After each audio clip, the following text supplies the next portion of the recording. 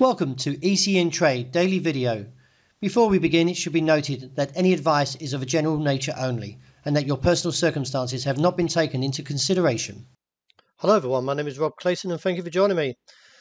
Well, the Australian dollar continues to slide and now reaches its objective, the last one I was calling, at 75.25.35, and therefore now puts me in a point of a neutral bias.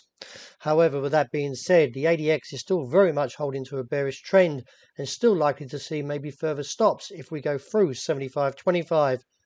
It's surprising, but nevertheless the market has seen the US dollar extend its rally after the hawkish Fed on Wednesday. With the upside extension to the dollar index is around 93, could see a lot more pressure on some of these currencies.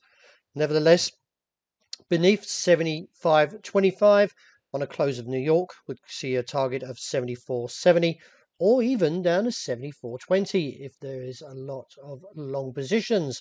As you can see here, we've been holding quite a while, since at least the beginning of the year at this level, and therefore no doubt we could see a bit of a slide if we close underneath that level, 75.25.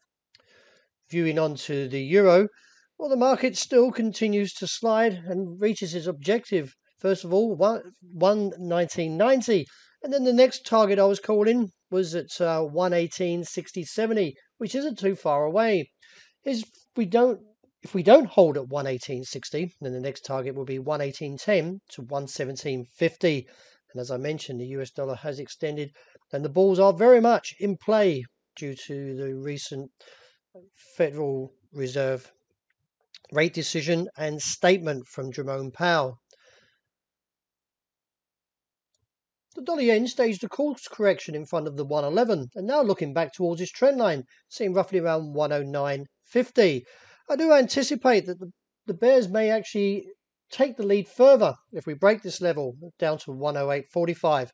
Nevertheless, with the yen strengthening compared to the slightly weaker dollar, let's see how the market plays out. But nevertheless, we're in this channel at the moment, as you can see, and no doubt we could see support from 109.40, well, around 40.60 area.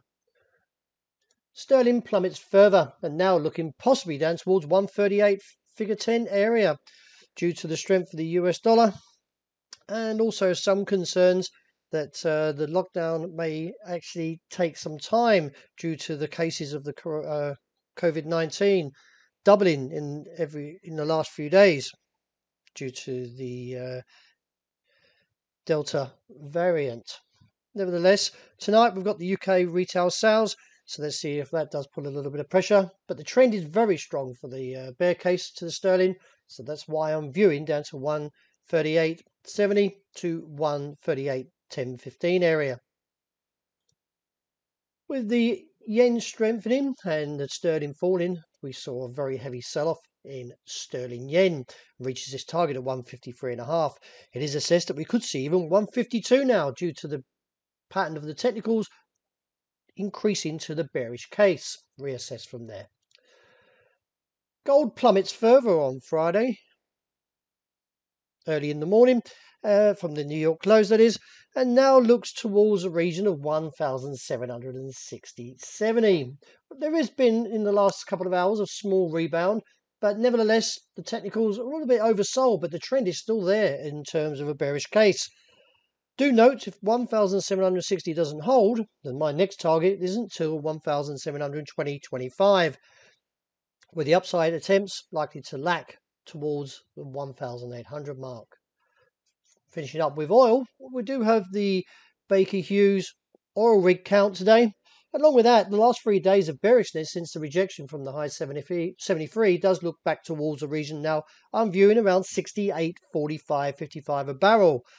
Beneath there, I don't see little support until around 66.50.80. Well, that wraps it for today. Thank you very much for joining me. And as always, look out for the intraday report. I hope you enjoy the rest of the day and the great start to the new weekend.